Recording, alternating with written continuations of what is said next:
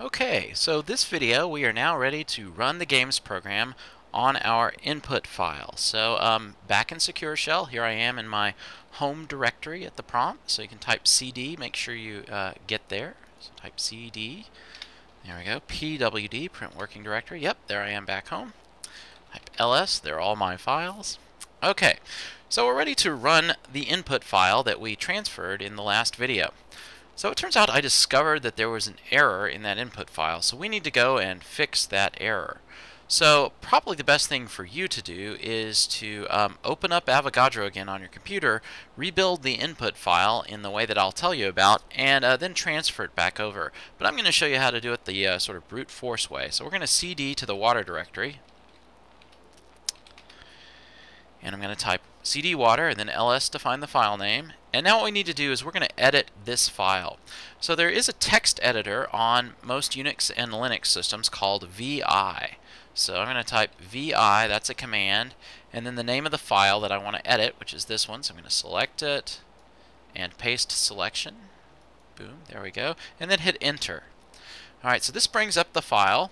And what I have now is a little cursor that I can move around using the arrow keys. So you see the little cursor, I can move it around using the arrow keys. Down here in the bottom corner, I've got line numbers here and characters numbers. So this is telling you the line number 4, and now we're on character number 4, that kind of thing. So as we move around in the file using the arrow keys. So what we need to do is this symmetry bit right here that says that water is a C2V, well, that is correct. But if we tell games that water is C2V, then when we specify the atom positions and coordinates, we just need to give it the coordinates of the symmetry unique atoms. So that would be, in the case of water, 1 oxygen, 1 hydrogen, and then it would figure everything else out on its own. So I can do that. But I'm going to go ahead and, because that won't work for some other things, I'm going to delete this entry. So we want to delete this entry and set it back at C1. So remember back in Avogadro when I set this, you'll want to undo that if you're following along with me. So go back and leave that at C1. So set that at C1.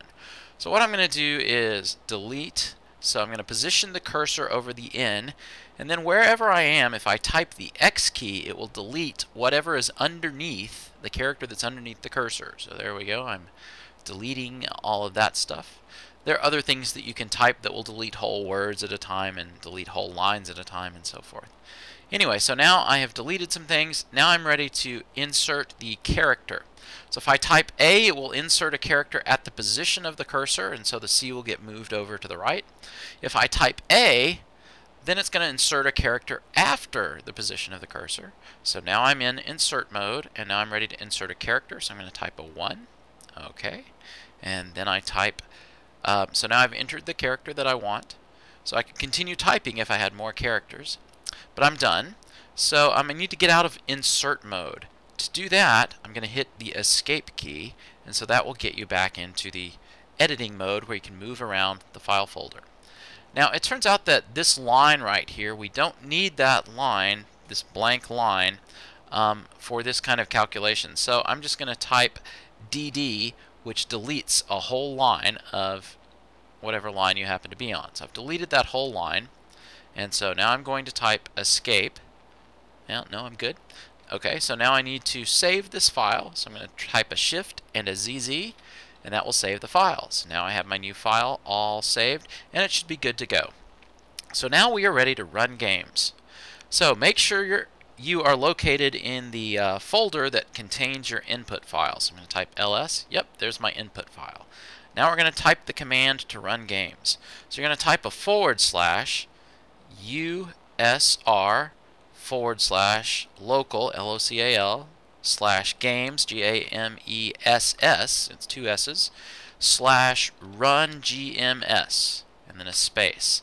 So I'll tell you about what all this means in just a second. So now we need to give it the name of the input file without the .inp. So I'm going to select that, right click, bring up my window, paste selection, there we go, and a space. Now we're going to hit the greater than key, the ampersand, And now we need to type another file name, our output file name. So I'm going to select this first part of the file name, right-click, select Paste Selection, and now I'm going to add a suffix and append .log for the name of that file, and an ampersand at the end. So let me tell you what all this means. This first bit here with all the slashes, that is the pathway through several different directories from the top of the file system to this one program that I want to run.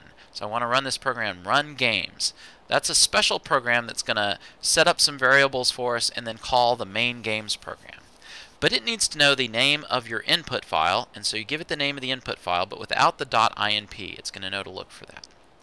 Then this ampersand, this greater than symbol and ampersand, tells the program that any output, any standard output generated by this program, just stick it in this file that we're going to give a name for. And it could be whatever we want, but it's standard in games to call your output files log files.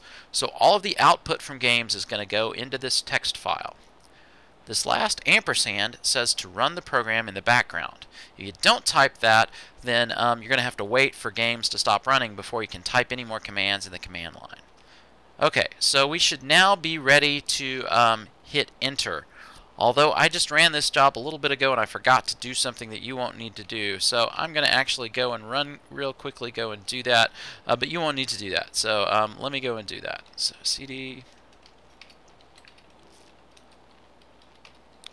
So I'm just doing a little bit of cleanup from this last job that I ran.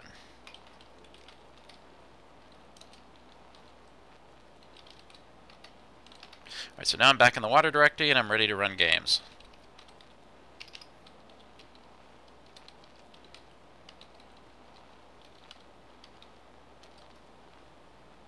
And so I'll just do all that stuff that I told you about before.